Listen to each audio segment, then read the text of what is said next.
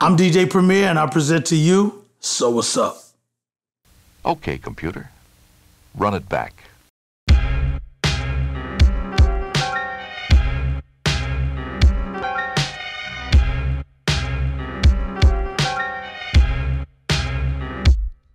So what's up? All right. 1994 is where it started. No, 1992 is when it started. But album-wise, 1994, it started. And then, 1995, it happened, the album. You know what I'm talking about? No, you don't? Or yeah, you do? Whether you do or don't, I'm about to tell you. Gang Starr Foundation's own Group Home. All right, shout to Lil Dap, shout to Malachi the Nutcracker, shout to Guru, rest in peace, and shout to Big Suge, also the co-founder of Gang Starr from the beginning. And shout to J. Rue the Damager. This is the original Gang Starr Foundation because of Guru. And Guru said, I want to sign 3 groups and you sign 3 groups. I said, all right. He said, let's sign our crew. Let's sign Lil Dap and Malachi as Group Home. Let's sign Suge, since he's a co-founder of the group. And let's sign J. Rue the Damager. J. Rue the Damager came first because I felt like out of everybody, as a producer and just knowing what feels right, and also as a DJ, J. Rue was ready. So we started with him. We had the successful Sunrise in the East album, which is still to this day does its numbers, and still to this day is one of the greatest albums of my career and his, and just in hip-hop itself.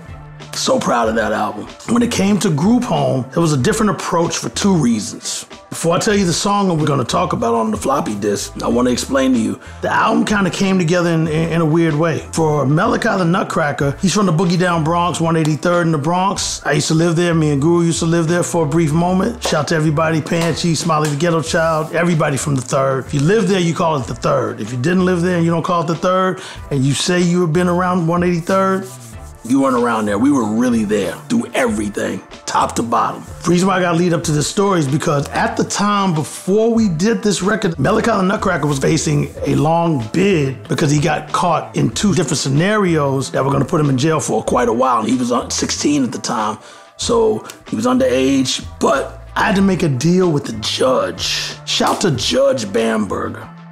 Thank you so much. A lot of people that knew the history of Malachi the Nutcracker, Malachi wanted to be a boxer. You see his physique and how he's built, and he's always with his shirt off, walking around, mobbing and all like this. He's really that way. But the thing is, he dreamed of being a boxer. We were going through issues where I was going to court for 2 years, working on the judge, even with a lawyer, still talking to the judge directly saying, Judge, why don't you just let him box, being that I got him in boxing school, and let him do that? She said no, because he's a violent offender. Twice, got caught within the same amount of months, and boxing is a violent sport. I'm like, yeah, but if he can get paid for it, what's the problem? She said, doesn't matter. She said, but I know one thing you can remember, remand. If you don't know about jail, remand means put him back in jail instead of letting him out on the street on bail. She said, you're in the music business, have him make an album. I was like, yeah, but he doesn't really want to do that. She says, album or else remand. She says it again. Mel's like, I don't want to do this album. I don't want to do an album. I'm like, dude, we're doing this. Now, he was already down with the Group Home. That was a name that Dap came up with, just from us all being in the same circle when we used to live at Branford Marcellus's house in Brooklyn. When we moved back from the 3rd back to Brooklyn, that's how the Group Home name started, you know, and again, shout out to Lil Dap for that. Me and Dap used to play around with this drum set that Branford had left when he moved to California to become the music director for The Tonight Show with Jay Leno after Johnny Carson stepped down. So I used to always play it because I play drums, I play bass. Shout to Travis Scott's dad, Jack Webster, who taught me how to play drums. Because we were neighbors when I grew up as a kid. And his mom, not Travis's, but his father's mom, was my English teacher. Shout to Ms. Webster. Moving forward, I'd always play it, and Dap would be like, yo, let me get on there, show me how to do that, and rock it. Dap kind of caught on to where he could keep a rhythm. One day we're just all bugging out, drinking our 40s. This is the 40s era. This is 1992 to be exact. So this is obviously before I'm the Man was done with J. Rue and Dap on the Daily Operation album in 92. I'm playing the drums one day, everybody's freestyling, Dap breaks into a rhyme, and we're like, oh, Dap is rhyming!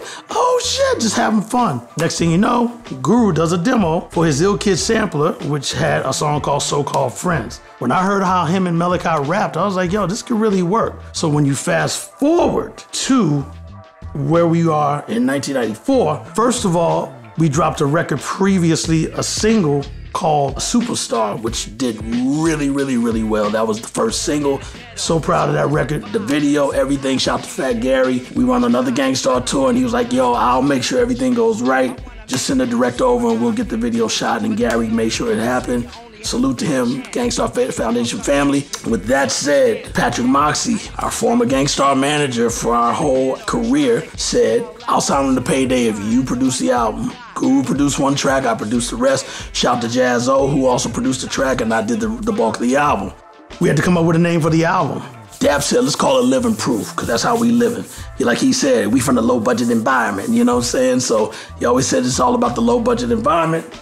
And because he called it that, I said our next single should be called Livin Proof. Most records that we do always have a song to the title of the album. After Superstar, which to me is one of the most creative records that I've done for anything in hip hop, and especially for Group Home to set off their career like Come Clean did for J. Rue, you always gotta come up with that second banger that follows up. For J. Rue, it was the original. For Group Home, it was this. Now with this, I said it has to rumble because we come from the car stereo boombox era, not headphones, and Walkmans were popping, but most of the people in our era, we had cars, Jeeps, SUVs, and all of that, and we had booming systems and rims way before it got to the level that it's on now. I had to make sure this thing rumbled. I found a stab of these two notes that just said, I don't know what it was.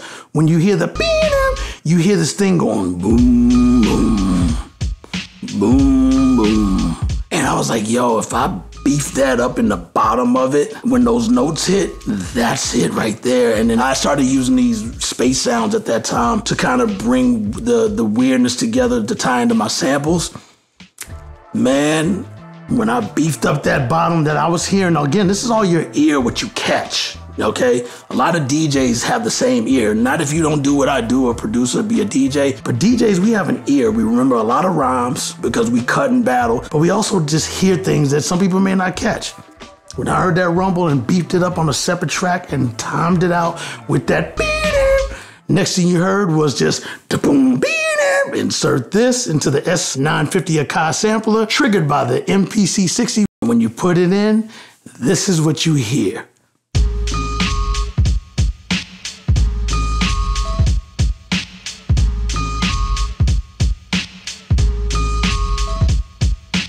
Do you feel that? You hear that? Well, again, you gotta be in a car or have a big radio. If you ain't got either one of those, you might miss some of that boom. But the era that we come from, as I said, is from those particular sources of how we listen to our music. And with that said, the career of the Group Home began to take off. I remember Recipes of Prodigy of Mobb Deep. They said, yo, we're gonna have a shorties tour. It's because they were all, you know, this height. And they said, we're gonna all go on tour together. Mobb Deep, Group Home, Onyx. And from there, you know, the career of Group Home was put into a pedestal where their album is noted as one of the most classic albums in the history of hip hop and my career and their career and the Gangstar Foundation. And again, I gotta thank Guru for even pushing me to do this. Matter of fact, can I get that album right there? I see, I can see it on the shelf. Note to the left, there's a couple more, yep, right there. Pull one of those out. Classic, man, classic. There it is, Livin Proof. Can't deny this, all right? Salute to Dap, salute to Mel, rest in peace to Guru, shout out to the whole Gangstar Foundation. And again, salute to this floppy disk right here, all right?